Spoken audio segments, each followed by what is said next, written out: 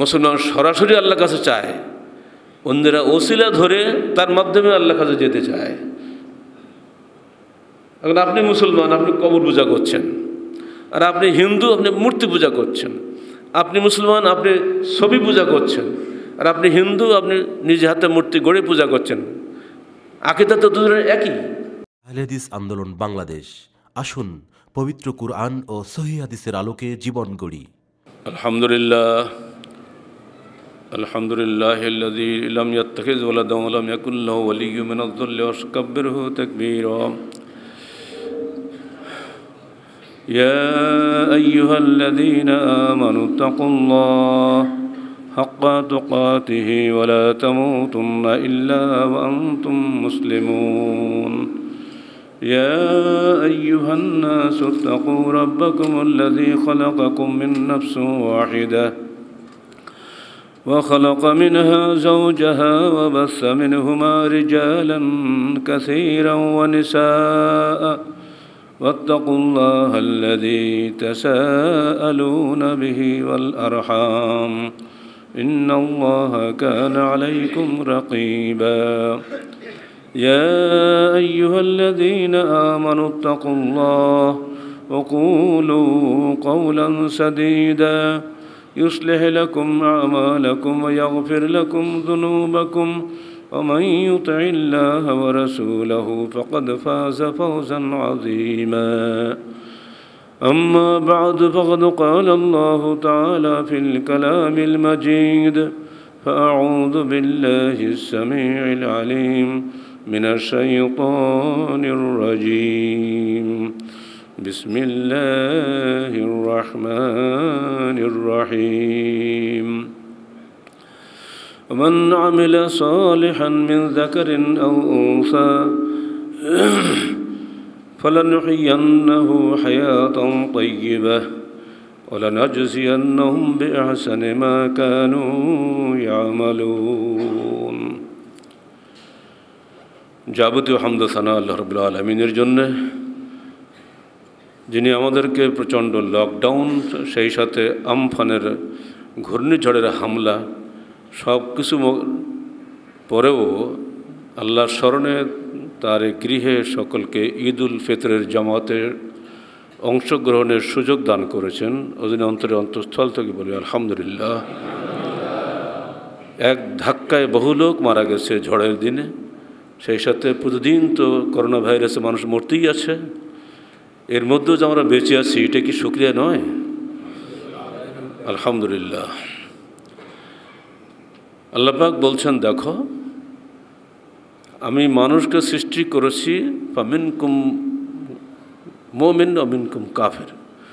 তোমাদের মধ্যে এক দল আছে মুমিন আর এক দল আছে কাফের। এটা কিন্তু আল্লাহর সৃষ্টি কৌশল। কে কাফের কে মুমিন এটা আমরা বলতে পারবো না, কিন্তু আল্লাহ এটা সৃষ্টি করেছেন। এটা আমাদের কর্ম দ্বারা প্রমাণিত হবে। সবাই কিন্তু স্কুল কলেজে ভর্তি হয় ছাত্র হিসেবে, কোনো বাছ বিচার করা হয় না। পরীক্ষার সময় গিয়ে কেউ পাশ করে, কেউ ফেল করে, এটা ওরকমই। আর সেই দিকে লক্ষ্য করেই আল্লাহ পাক বলছেন, দেখো মান আমিলা সালিহান মিন যাকারিন আও উনসা, তোমাদের মধ্যে পুরুষ হোক বা নারী হোক, যারা সৎকর্ম সম্পাদন করে, ফালানুহিয়ান্নাহু হায়াতান তাইয়্যিবা, অবশ্যই আমরা তাদেরকে জীবন দান করব, পবিত্র জীবন, অর্থাৎ তাদেরকে দুনিয়ায় বাঁচিয়ে রাখবো পবিত্র জীবন এর মালিক হিসাবে। তারা অপবিত্র কাজ করবে না। ওয়ালানাজজিয়ান্নাহুম বিআহসানি মা কানু ইয়ামালুন, তারা দুনিয়াতে যত কাজ কাম করবে সবটার আমি সবচেয়ে সুন্দরতম প্রতিদান দান করব। আপনি যতটুকু কাজ করেন, যদি আপনার নিয়ত ভালো থাকে, আকীদা শিরক বিমুক্ত, নেক নির্ভেজাল তৌহিদ বিশ্বাস যদি আপনার মধ্যে থাকে, আর বিদআত মুক্ত নেক আমল যদি আপনার মধ্যে থাকে, আর সব কাজে যদি আপনার ইখলাস থাকে, মানুষকে দেখানোর উদ্দেশ্যে বা শোনানোর উদ্দেশ্যে না হয়, তাহলে আপনাকে এই পবিত্র জীবন আল্লাহ পাক দান করবেন। এটা আল্লাহ পাক অবশ্যই শব্দ উচ্চারণ করেছেন, ফালানুহিয়ান্নাহু, অবশ্যই আমরা তাকে পবিত্র জীবন দান করব। এই জীবনের অধিকারী যারা হতে পেরেছে তারা এই দুনিয়াতে সৌভাগ্যবান। যারা এই জীবনের অধিকারী হতে পারেনি তারা হতভাগা। আমাদের জীবনের সফরসূচি যদি আজকে শেষ হয়ে যায়, কালকে যেন আমি চিরস্থায়ী শান্তির আবাস জান্নাতের অধিকারী হতে পারি, এই নিয়ত নিয়েই আমাকে প্রতিটি পদক্ষেপ সামনে দিতে হবে। ইতিমধ্যে বাংলাদেশে অত্যন্ত নামকরা কিছু মানুষ দুনিয়া থেকে বিদায় হয়ে গেলেন। যদি ফেসবুক না থাকতো হয়তো আমরা টেরই পাইতাম না ওই লোকগুলো মারা গেল। একবারে 1 নম্বরে যাদেরকে নাম পড়ে সবাই আমরা চিনি, চলে গেল। তারাবির পরে খাওয়া দাওয়া করে শুয়ে আছে, সাহারির সময় স্ত্রী ডাকছে, বাচ্চারা ডাকছে, আব্বা ওঠে না। সে দেখা গেল যে মারা গেছে। একে কল্পনা করেছে, একটু চিল্লাচিল্লিও করলো না, একটু হাত পাও ছুড়লো না, ডাক্তার লাগলো না, কিছুই লাগলো না। এমন একজন মানুষ যার প্ল্যান মোতাবেক বাংলাদেশের যত বড় বড় কাজ হচ্ছে, পদ্মা সেতু বলেন আর ওই পায়রা বন্দর বলেন, যত বড় বড় ভৌত কাঠামো, 1 নম্বরে প্রতিভা যার মেধা কাজ করেছে, ওই লোকটা ঠিক এইভাবে চলে গেল। আমরা তো তাদের জোগাড়ি মিস্ত্রি হওয়ার যোগ্যতা রাখি না। তার তো দুনিয়ার কোনো অভাব ছিল না। ডাক্তার, কবিরাজ, টাকা পয়সা, সুযোগ সুবিধা, দুনিয়াবি যত সুযোগ আছে খালি মুখ দিয়ে বললেই কিন্তু হয়ে যেত। কিছুই সে সুযোগ পায়নি। আল্লাহ পাক তাকে মৃত্যু অবস্থাতেই, ঘুমন্ত অবস্থাতেই চিরনিদ্রার জন্য নিয়ে চলে গেছেন। আল্লাহর এই হুকুমকে রদ করার ক্ষমতা কি কারোর আছে? কারো ক্ষমতা নেই। ইয়ামসাসকাল্লাহু বিযুররিন ফালা কাশিফা লাহু ইল্লা হুয়া ওয়া ইউরিদকা বিখাইরিন ফালা রাদ্দা লিফাদলিহি। যদি আল্লাহ পাক তোমাকে কোনো অমঙ্গল স্পর্শ করাতে চান, সেই অমঙ্গল দূর করার কেউ নেই তিনি ব্যতীত। আর তিনি যদি তোমাকে কোনো মঙ্গল করতে চান, সেটাকে দূর করার ক্ষমতা কারো নাই। উদাহরণ দিয়ে আল্লাহ পাক বাদী বিবাদী দুই পক্ষের একটা ঝগড়ার ঘটনা বলেছেন কোরআনে। এই ঘটনা আমার জীবনে কোনোদিন কোনো খোদ্দায় বলে নেই, আজকে বলবো। ঝগড়া আল্লাহ পাক বলছেন, হাযানি খাসমানি ইখতাসামু ফি রাব্বিহিম। এই দুজন বাদী বিবাদী, আমাদের মুসল্লির মধ্যে এখন অনেক অ্যাডভোকেটকে দেখতে পাচ্ছি আমি। তাদের কাছে নিশ্চয়ই আয়াতটা ভালো লাগবে, কারণ ওনারা তো সারাদিন ওই কামই থাকে, বাদী আর বিবাদী নিতে থাকে। এগুলো কিন্তু কোরআনেও আছে। হাযানি খাসমানি ইখতাসামু ফি রাব্বিহিম। এই দুইজন বাদী বিবাদী ঝগড়া করছে তাদের প্রতিপালককে নিয়ে।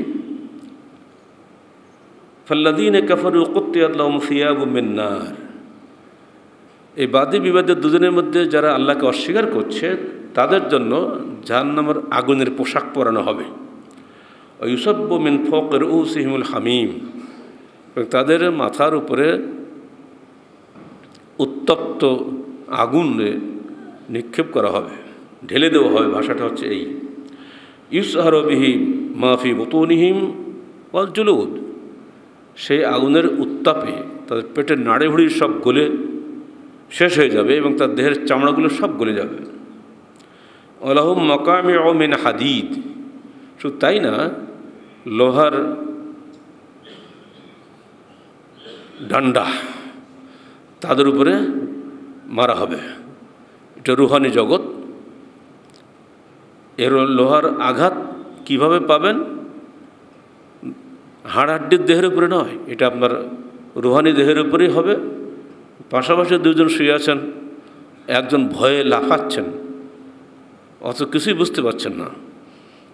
ও কিন্তু স্বপ্নের মধ্যে প্রচণ্ডভাবে ভীত সন্ত্রস্ত হয়ে চিৎকার দিচ্ছে, কিন্তু পাশের ভাই কিছুই বুঝতে পারছে না।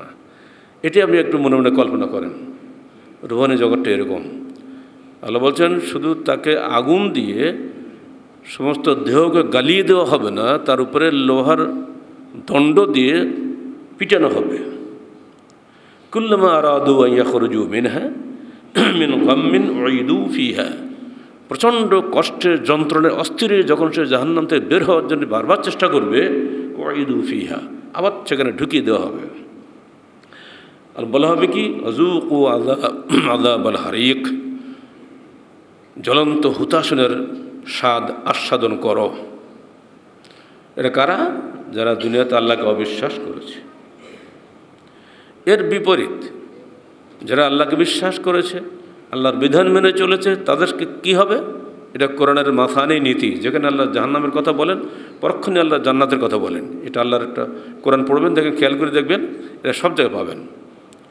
এরপরে আল্লাহ বলছেন, ইন্নাল্লাহ ইউদখিলুল্লাযীনা আমানু ওয়া আমিলুস সালিহাতি জান্নাতিন তাজরি মিন তাহতিল আনহার। এটা আমাদের যারা সোনামণি সংগঠনের লেভেলে আছে, এই আয়াতগুলো তাদের মুখস্থ।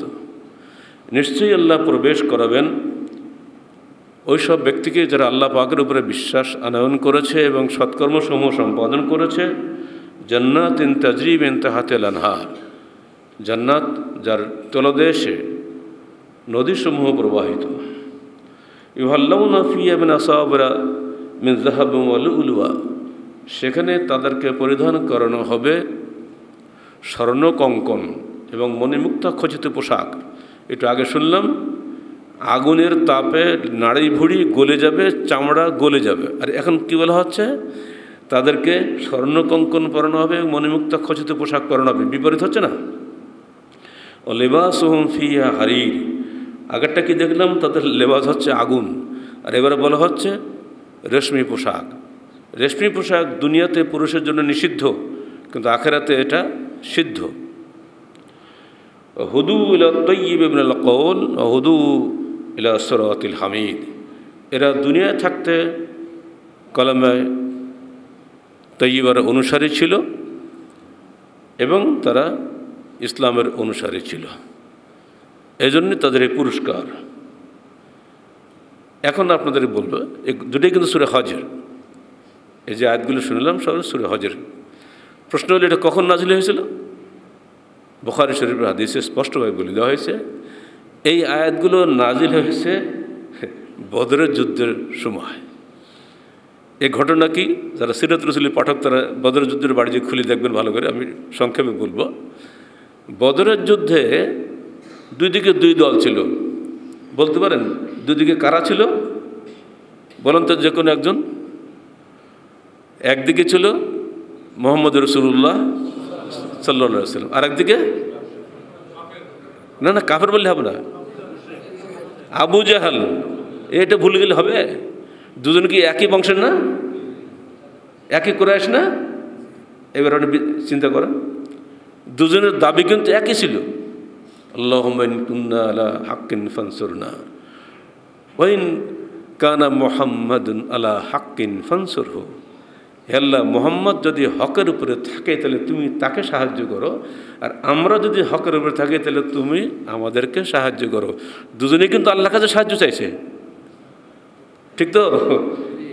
অমনি কিন্তু বাদী বিবাদী এমনি বলা হচ্ছে না, বিচার করা খুব মুশকিল। এর মধ্যে আবু জাহাল আবার একটু ডিগ্রি বেশি। কেন? উনি আল্লাহর ঘরের তত্ত্বাবধায়ক, মুতাওয়াল্লি, খোদ কাবাঘরের মুতাওয়াল্লি।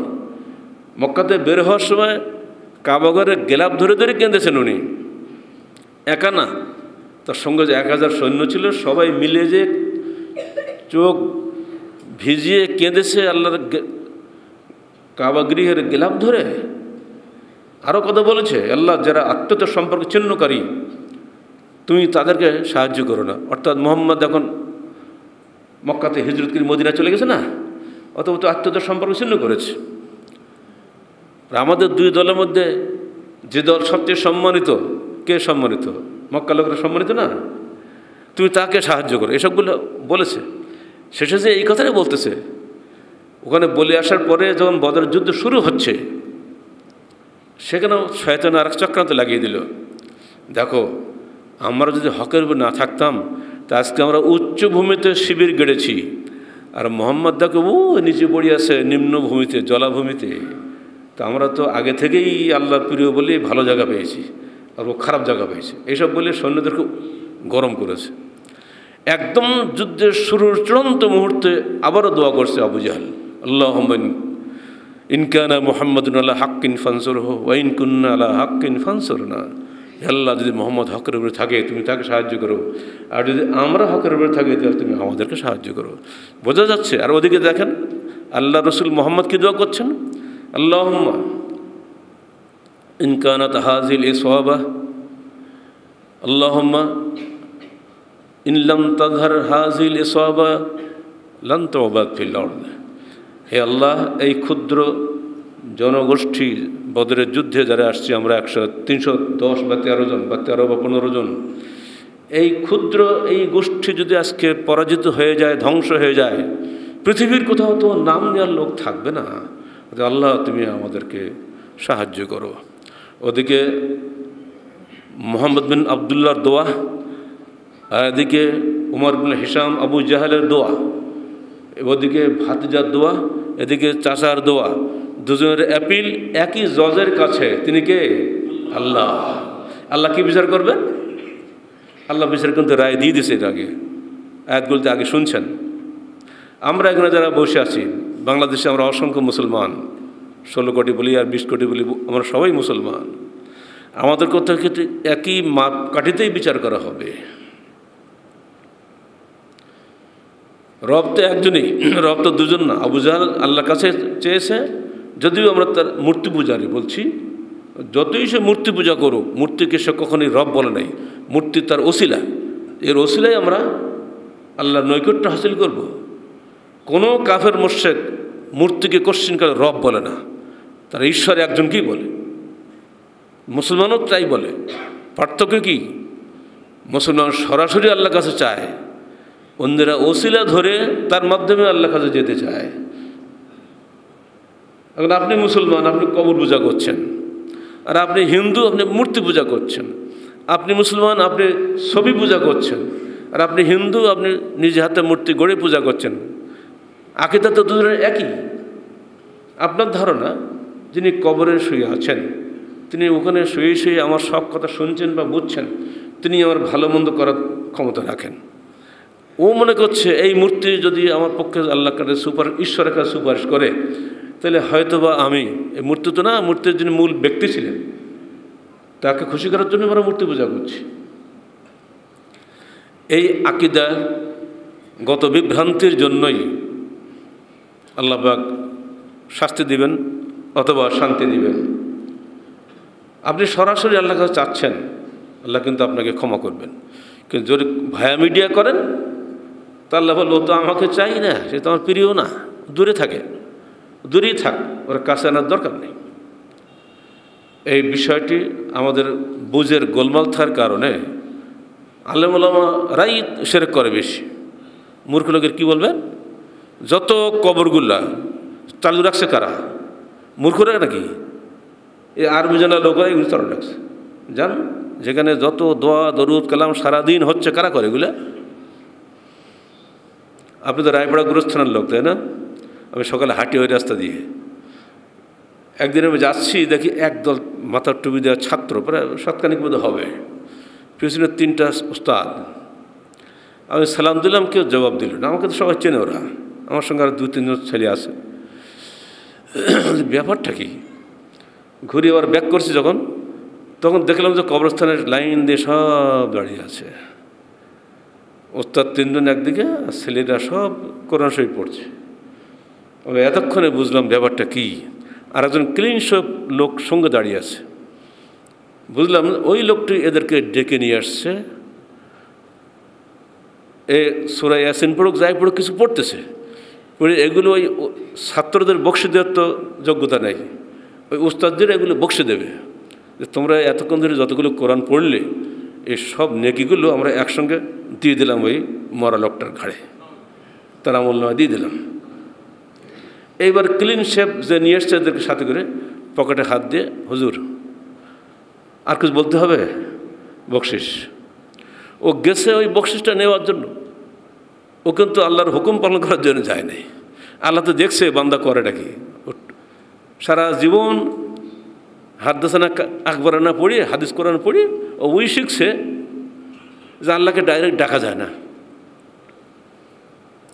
যে মৃত ব্যক্তি সারা জীবন সালাত পড়েছে কিনা সন্দেহ, কিন্তু এরা ছেলে এখন টাকা পয়সা হয়েছে, মৌলভী সাহেবদের ডেকে এনে কোরআন শরীফ পড়ে দিয়ে দিল। এটাকে আমরা বলি বকশে দেওয়া, কোরআন ও কলমাখানে করি। এইগুলো পরিষ্কার একদম শিরকে আকবর, ছোটোখাটো শিরক এগুলো না। যারা আল্লাহকে বাদ দিয়ে মানুষের ওসিলা ধরে, মৃত হোক আর জীবিত হোক, আল্লাহকে নৈকট্য হাসিল করতে চায়, তারা কোশ্চিনকালেও এই হিসাবের মধ্যে আসবে না। রমজান চলে গেল, এখানে ছিলাম এতেকাফ, সিগারেটের দুর্গন্ধে বসতে পারি না, রাতেরবেলা না দিনের বেলায়। এটা কি রমজান হইল? মুসলমান হয়তো এখানে ঈদের জামাত হয়তো এসছে, তারা ঈদকেও বাদ দেয় না। 5 ওয়াক্ত সালাত ফরজ না, ঈদ ফরজ, কিন্তু ঈদ বাদ নেই। দেখেন এখন সব খালি বাইরে, সব চলে গেছে। সালাত সারাটা জীবন সালাত আদায় করছে, ও সালাতের কোনো দোয়া দরুদ কিছু জানে না, কোনো তারই অনুবাদ তো প্রশ্নই ওঠে না, বুঝেও না কিছু। সূরা ফাতিহা যে পড়ছি এর মধ্যে আল্লাহ পাকের কাছে কী বলছি এ জানারও কোনো প্রয়োজন আমরা বোধ করি না। জীবনটা এই করেই শেষ হয়ে যাচ্ছে। এ বিষয়ে এবার শেষ নবী মুহাম্মদ রাসূলুল্লাহ সাল্লাল্লাহু আলাইহি ওয়াসাল্লামের কাছে একটা রায় নেন। আল্লাহ পক্ষ থেকে তার রসুল ব্যাখ্যা দিচ্ছেন। এই হাদিসটা যারা মেশকাত পড়েছেন, মেশকাত 10 নম্বর হাদিস, একেবারে শুরুর দিকেই হাদিসটা রয়েছে। আবু হুরায়রা থেকে বর্ণিত, রাসূলুল্লাহ সাল্লাল্লাহু আলাইহি ওয়াসাল্লাম ইরশাদ করেন, ওয়াল্লাযী নাফসু মুহাম্মাদিন বিয়াদিহি লা ইয়াসমাউ বি আহাদুম মিন হাযিল উম্মাহ ইহুদিয়্যুন আও নাসরানিয়্যুন সুম্মা ইয়ামুতু ওয়া লাম ইউমিন বিমা জিতু বিহি ইল্লা কানা মিন আসহাবিন নার, রাওয়াহু মুসলিম। যার হাতে মুহাম্মাদের প্রাণ, তার কসম করে বলছি, এই উম্মতের মধ্যে যে কোনো ব্যক্তি মৃত্যুবরণ করবে, সে ইহুদি হোক আর নাসারা হোক, এমন অবস্থায় যে সে আমার আনিত ইসলামের উপরে ঈমান আনেনি, সে অবশ্যই জাহান্নামী হবে। একটা রায় পেলেন তো, মুসলমান ছাড়া জান্নাতে ঢোকার অনুমতি কারো নাই। সোজা কথা একবার, এখানে কোনো আইন কানুন চলবে না, এক কথা শেষ। যে মুসলমান নয় সে জান্নাতে ঢোকার সুযোগই পাবে না, যে ছাত্র নয় সে মার্কাজে ঢুকতেই পারবে না, যে এমপি নয় সে জাতীয় সংসদে ঢুকতেই পারবে না, ঠিক না? সব জায়গায় আইন কানুন আছে, আল্লাহর কাছে আইন কানুন নেই। আপনি আল্লাহকে মানেন না, আপনি আল্লাহ জান্নাতে প্রবেশ করবেন? এ কিন্তু শ্বশুরবাড়িও ঢুকতে দেবে না আপনার, যদি জামাই না হন। দিবে? এই বেটা বহুত মেয়ে তালাক দিয়ে তো ঢুকতে দেবো না, আর পিটান দেবো। তো কোনো জায়গায় ঢোকার অনুমতি নেই নিজের লোক ছাড়া। আর আল্লাহ কাফেরকে ঢুকাবে জান্নাতে? প্রশ্নই ওঠে না। এটা কিন্তু আল্লাহ রাসূল পরিষ্কারকে বলে দিলেন, যার হাতে আমার প্রাণ, তার কসম করে বলছি, যে ব্যক্তি ইসলাম কবুল করে নাই সে কোশ্চিন কালেও জান্নাতে প্রবেশ করবে না, ইহুদি হোক বা নাসারা হোক। ইহুদি নাসারার কোনো সুযোগই নেই এখন, আর সব মনসুখ হয়ে গেছে। এই আয়াতটা এবং এই হাদিসটা সবসময় মনে রাখবেন। এবার আসেন ঈদের সম্পর্কে। কবি বলছেন, লাইসাল ঈদু লিমান লাবিসাল জাদিদা বালাল ঈদু লিমান খাফাল ওয়াঈদা, লাইসাল ঈদু লিমান রাকিবাল মাতায়া বালাল ঈদু লিমান তারাকাল খাতায়া। কবিদের কবিতা হলেও অত্যন্ত শিক্ষণীয়। তিনি বলছেন, ঈদ ওই ব্যক্তির জন্য নয় যে ব্যক্তি সুন্দর সুন্দর পোশাক পরে ঈদগাহে এসছে, বরং ঈদ ওই ব্যক্তির জন্য যে ব্যক্তি জাহান্নামকে ভয় করে। লিমান খাফাল ওয়াঈদা, লাইসাল ঈদু লিমান রাকিবাল মাতায়া। ওই ব্যক্তির জন্য ঈদ নয় যে ব্যক্তি সুন্দর সুন্দর যানবাহনে এসেছে ঈদগাহে, কেউ হুন্ডায়, কেউ অটোতে, কেউ প্রাইভেটে, কেউ জিপ গাড়িতে চড়ে। না, বলেন ঈদ লিমান তারাকাল খাতায়া, ঈদ হলো তার জন্য যে পাপ মুক্ত জীবন যাপন করেছে। পাপ থেকে তওবা করেছেন, কি ফিতরা দিয়ে আসছেন, যাকাতুল ফিতর তো ফরজ, ঈদগাহ আসার আগেই দিয়ে আসতে হবে। দিয়েছেন কিনা জানি না, যারা দেন নাই তারা কিন্তু আউট হয়ে গেলেন। এরপরে যে হবে এটা সাধারণ ছাত্র হিসেবে গণ্য হবে। অতএব সাবধান, পাপ মুক্ত না হওয়া পর্যন্ত আল্লাহ পাক এদেশ থেকে গজব উঠাবেন না। এবার একটা ডায়ালগ আপনাদের শোনাই। একই বংশের আবু সুফিয়ান আর মুহাম্মদ ইবনে আবদুল্লাহ রাসূলুল্লাহ সাল্লাল্লাহু আলাইহি সাল্লাম বদরের যুদ্ধে তো আয়াত শুনলেন, পরের বছর ওহদের যুদ্ধ হলো। তো ওহদের যুদ্ধের শেষে একটা বিপর্যয় হয় মুসলমানদের দুনিয়াবী লোভের কারণে। একটা ভুল করার কারণে তাদের উপরে সাক্ষাৎ জয়টা বিপর্যয়ে পরিণত হয়ে গেছিল। মুসলমান জিতে গেছে, গনিমত কুড়ানো শুরু হয়েছে, অথচ একটা ছোট্ট গিরিপথ ছিল, সেখান থেকে আল্লাহ রসুল বলেছিলেন, দেখো তোমরা 40 জন লোক এখানে থাকবা, 50 জন লোক এখানে থাকবা, খবরদার আমি নির্দেশ না দেওয়া পর্যন্ত এই ছোট্ট গিরিপথ তোমরা ছেড়ো না। এবং যদি দেখো যে সমস্ত গনিমত লুটপাট মানে কুড়ানো হয়ে গেছে, এরপরও যেন তোমরা এখানে এসো না। কিন্তু মানুষের মধ্যকার লোভ বলে একটা জিনিস কাজ করে, তাই না? যতই টুপি থাক মাথায়, লোভ তো ভিতরে থাকবে, তো টুপি দিয়ে ঢাকা দেয় না। যখন দেখলো যে মুসলমান তো জিতেই গেছে, গনিমত তো সব কুড়ানো হয়েই গেল, তাহলে এখন বসে করবো কি? শত্রু তো পালিয়ে চলে গেছে। যারা হজে গেছেন মনে মনে জায়গাটা কল্পনা করেন, ওদের যে মাঠ আছে না, ওর পাশে পাহাড় আছে না, দেখবেন ছোট্ট ওই গেলে সব জায়গায় যারাই যায় তারা ওখানে না দেখে কেউ বাড়ি আসে না। আমরাও গত 18 সালে দেখে আসছি জায়গাটা, যে এইখানে একটা ভুলের জন্য 70 জন সাহাবের জীবন চলে গেল।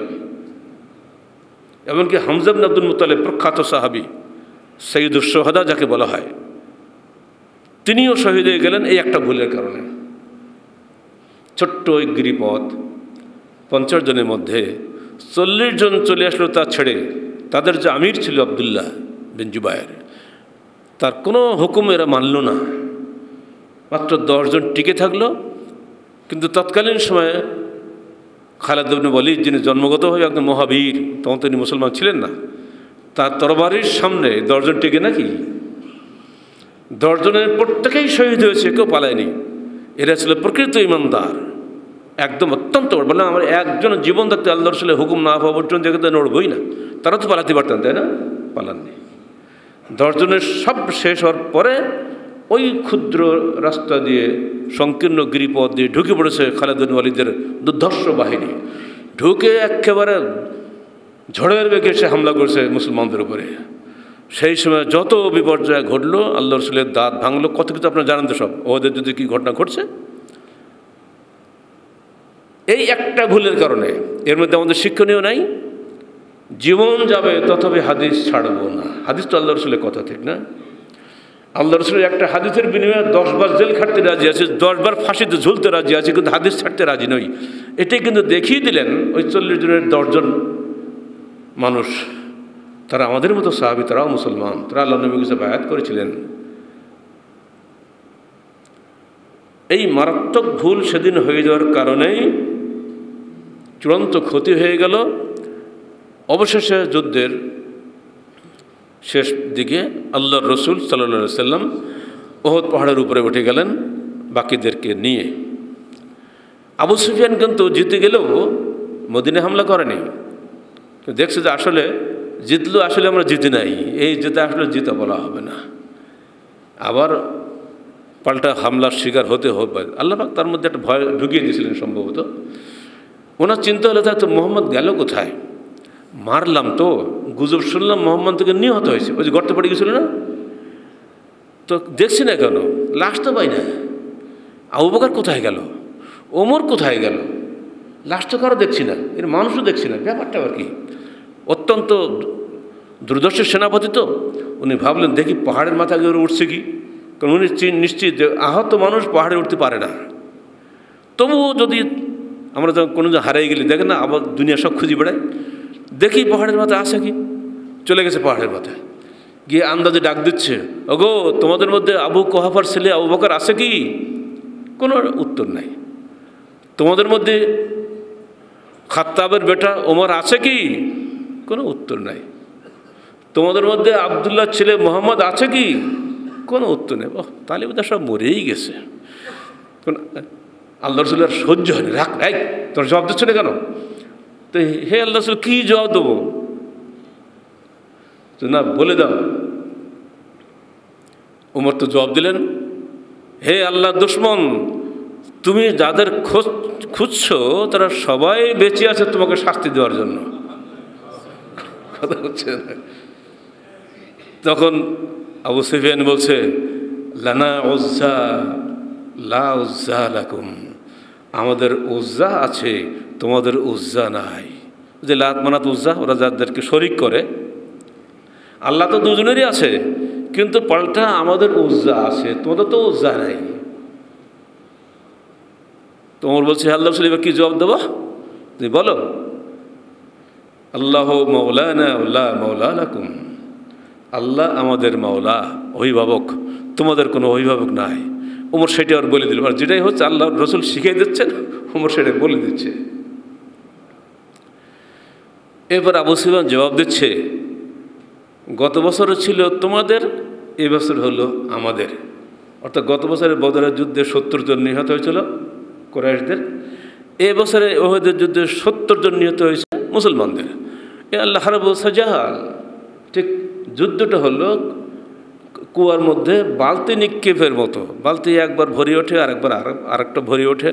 গতবারে তোমরা জিতছিলে, এবার আমরা জিতছি, এর পার্থক্য কী?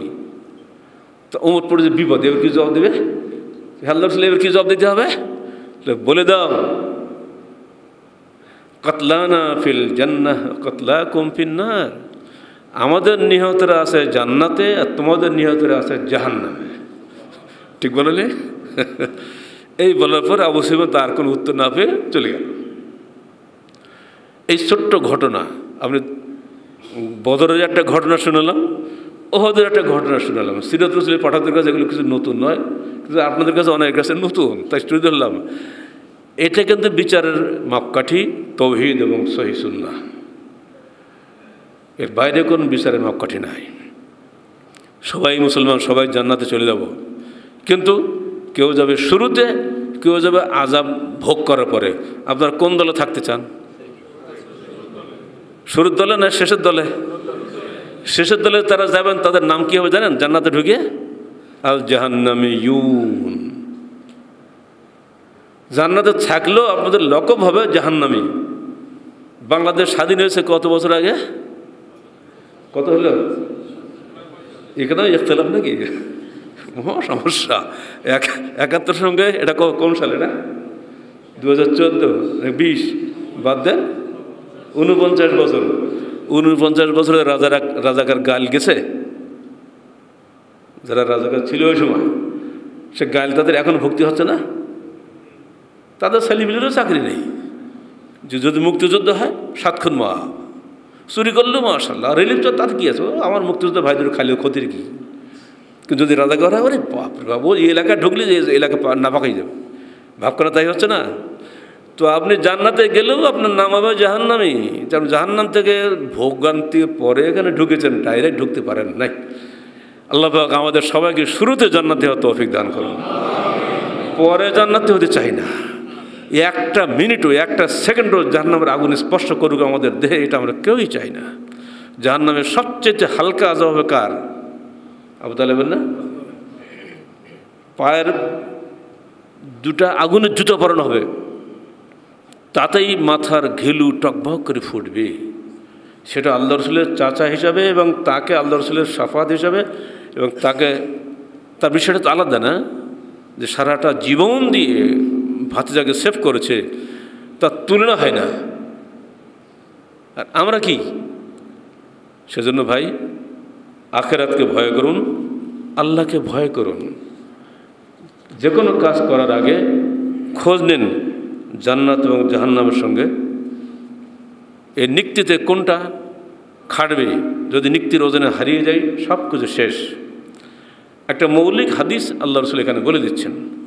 আর নানা ছিল ক্বালা ক্বালা রাসূলুল্লাহ সাল্লাল্লাহু আলাইহি ওয়াসাল্লাম, মান কানাতিল আখিরাতু হাম্মুহু হাবলুল জাআলাল্লাহু গিনাহু ফি কলবিহি ওয়া জামাআ লাহু শামলাহু।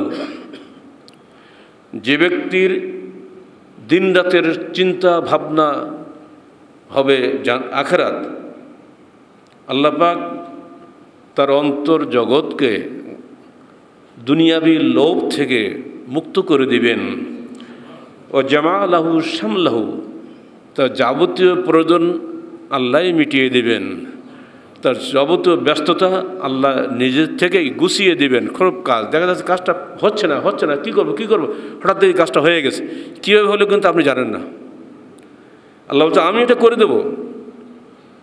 ও আতাত দুনিয়া ওইয়া রাগিমা, দুনিয়া তার কাছে চলে আসবে পরাজিত হিসাবে, দুনিয়া তার উপরে বিজয়ী হবে না। সে ঠিকই দুনিয়া পাবে, সে কখনো না খেয়ে মরবে না। মানুষ বেশি হাউ হাউ খাও খাও করে, দেখেন না, এগুলো ইমানদারের লক্ষ্য নয়। ওমান কানাত দুনিয়া হাম্মহু জাআলাল্লাহু ফাকরাহু বাইনা আইনাইহি, যার কাছে দুনিয়াটাই মুখ্য, আখিরাত মুখ্য নয়, আল্লাহ পাক তার চোখের সামনে তার দারিদ্র্যকে দেখিয়ে দিবেন। তুমি যত চেষ্টাই করো তুমি কখনোই তোমার প্রয়োজন মেটাতে পারছো না। ফাররাকা আলাইহি শামলাহু, তার যাবতীয় ব্যবস্থাপনা, যত বুদ্ধি কৌশল সব কিছু বিভক্ত হয়ে পড়বে, সে কোনোটাই ঠিকমতো, কেন একটা কাজও তার ভালোভাবে হবে না। আলাম ইয়াতিহি দুনিয়া ইল্লা মা কুদ্দিরা লাহু, আর দুনিয়া সে আদৌ কিছুই পাবে না, অতটুকুই মাত্র পাবে যতটুকু তার তকদিরে লিপিবদ্ধ ছিল আগে থেকেই, তার বাইরে সে কিছুই পাবে না। এই হাদিসটা মাথায় রাখেন। হয়তো দুনিয়া দুনিয়াকে পাগল হবেন না, যেটা আপনার বাজেটে আল্লাহ পাক করে দিয়েছেন ওটা আসবেই, ওর একটা টাকাও বাকি থাকতে আপনি মরবেন না। ওই হাদিসটাকে সবাই জানা আছে না? 120 দিনের মাথায় আপনার তকদির লেখা হচ্ছে না কপালে, সেখানে 4টে জিনিস লেখা হচ্ছে না? কি কি থাকে? প্রথমে এই হায়াত মওত রিজক দৌলত বললে হবে না, ওটা ভুল, ওই কথাটা মারাত্মক ভুল। প্রথমে হায়াত, আজাল, আয়ুষ্কাল, এরপরে আমল, কর্মকাণ্ড, কি করবেন আপনি দুনিয়াতে এসে, ক্রিয়া কি হবে আপনার, তারপরে আজাল, আমল, রিজিক। রিজিকটা নাই তার মধ্যে, যদি থাকে, যদি তো আপনি রিজিক নিয়ে ব্যস্ত আছেন কেন? হবেই, আসবেই। এরপরে শেষে গিয়ে হচ্ছে আপনি সৌভাগ্যবান হতভাগা, জান্নাতি হবেন না জাহান্নামী হবেন। এই 4টা বস্তু সেদিনই লেখা আছে। অর্থাৎ আপনার তকদিরে যদি লেখা থাকে আপনি গণীদের তালিকাভুক্ত হবেন, অবশ্যই আপনি তাই হবেন। কিন্তু সেই ধনী যেন আল্লাহ পাক আমাদেরকে ওসমান গনির দলভুক্ত করেন, এই সমস্ত কারণে দলভুক্ত যেন আল্লাহ না করেন। কারণও ধনী, ওসমানও ধনী, ঠিক না? দুই ধনী কি সমান নাকি? ওসমান গনি ধনী ছিলেন ও দাতা ছিলেন, কারণ ধনী ছিল খালি নিজে পকেট ভরত, কাউকে দিত না, পারা গেছে না?